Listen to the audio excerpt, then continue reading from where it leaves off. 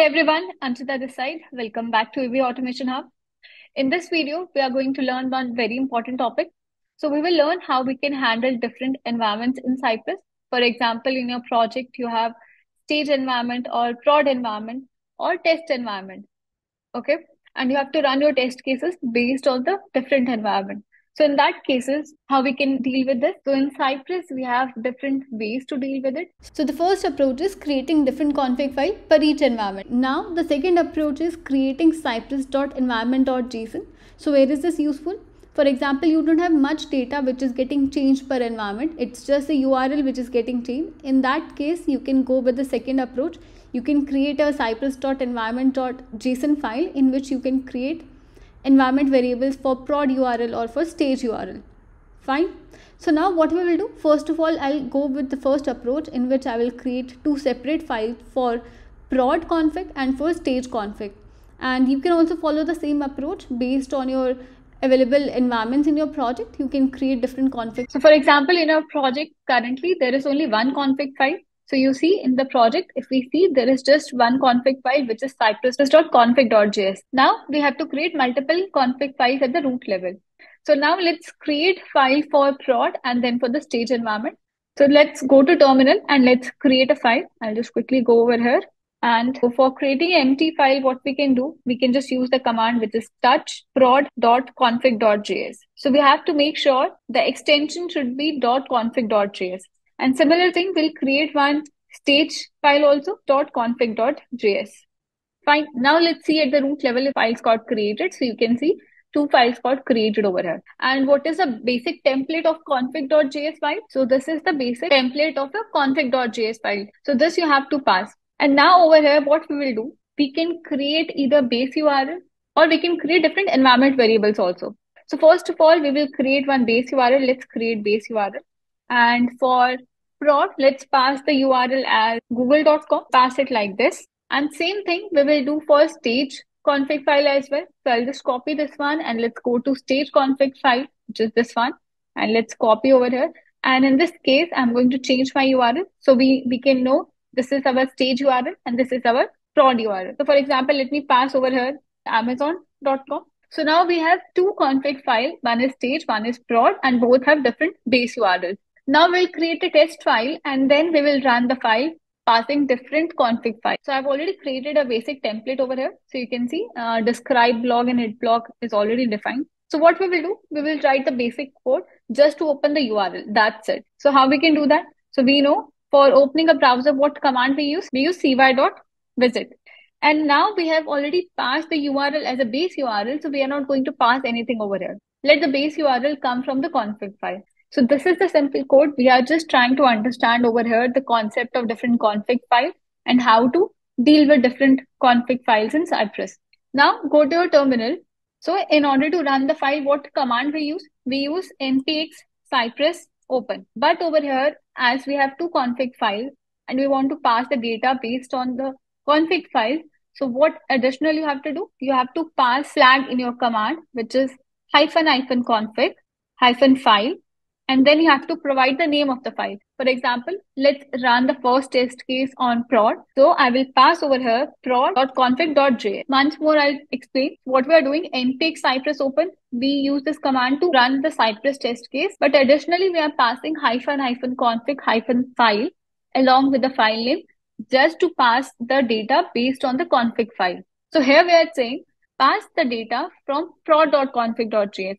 Otherwise, we do not pass any config file over here, it automatically picks from the config.js, which is a default config file in Cypress. But in order to pass a different one, we are going to pass the name. Now let's run the command and let's see if it is picking from prod.config.js or not. So I'll just run the test case and now it should run on google.com. You see, my URL is google.com. And if we see in our test code, so if we see over here in the prod.config.js, you see, my base URL is google.com and I'll also show you the Cypress default config file, which is this config.js, and I have not passed any base URL. So you see, there is no base URL in this file. That means it is fetching the base URL from our write file from the prod.config.js. Now, what we will do, we will run the same test case for stage environment. Fine. So now let's run it for the stage file. So what we will do, we will use the command npx cypress open again, and then hyphen config hyphen file. And what is the name of config file? So it's stage.config.js. In this case, the URL will be fetched from stage file, and the base URL over here is amazon.com. Now let's run it and let's see. So you see over here, the URL gets changed to amazon.com. Earlier it was Google, but now it's amazon.com. So we can see based on the different config file, whatever we passed in our command, it is getting changed. The URL is getting changed. Fine. Now we will see one more case in which what we will do. We will create environments over here. We'll create different environment variables. For example, you have to pass username, password. So we can do that also. So in that case, for example, I will pass, let's say, I'll pass username and I'm just printing it, testing stage. And in the prod also, I will create environment object. We will pass username. So username, and I'll write over here testing prod. Now in our test case, apart from cy.visit, I'll print the username. So for that, for printing what we use cy.log, and I'll write over here printing the username. Now we can call the environment variable. So in order to call the environment variable, we write this command, which is cypress.environment, and inside that you have to pass the name of the environment. So our environment variable name is username. So I'm going to pass username over here. So this cypress.environment means it is fetching your environment variable. We have environment variable passed in our prod as testing prod, and in stage it's testing stage. Now we will run the test case again. We will run it on stage first, and then we will run on prod, and we will see different environment variables is getting passed or not. Let's see. Okay, let's run it. And now let's run our test case. So it is visiting amazon.com, and you see printing the username testing stage, because we chose the config file is stage.config.js, and also it is fetching the environment from our stage file, not from the cypress.config.js. Fine. And now we will see it for production also. Now let's run the same command for production test case as well. So this is the command to run on prod. So this is our command. Now let's run the test case for production as well. Now execute it on Chrome. And this is test environment.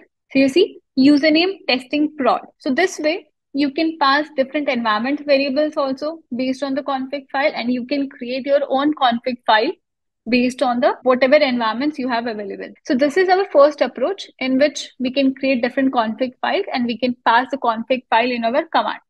So we can do one more thing. Let's say you want to run it on your CI/CD pipeline, right? In that case, you can create a script in package.json, and then you can use the same script. So let's see that ways. So let's go to package.json, which is this one. And over here, let's create one script. So I'll write over here cypress prod test, pass a script. So npx cypress run. And for now, let's run the single test case. If you have multiple test cases, you can just pass it like this along with the config file. But for now, we will just see single test case. So I will pass it like this. So spec, what is the spec file? So you have to pass the path of your spec file. So spec file is inside Cypress and inside end to end. The name of file is test environment.cy.js. Fine. And along with this, we are going to pass the config file. So config-file and then prod.config.js. So every time it's not feasible to write the command in your command line, it's better to create a script so that you can use the same script. The same thing we will do for stage also. So in case of stage, what we will do, we'll create a new script for stage as well. I'll just change it to stage test, and I will change the config file name to stage.config.js. Now, before we run our script, what we can do, we can just make some small modification in our config file.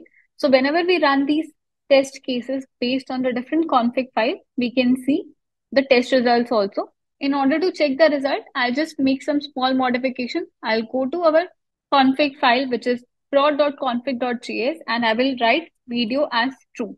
So we'll see the result also, the video of the test case which will be running.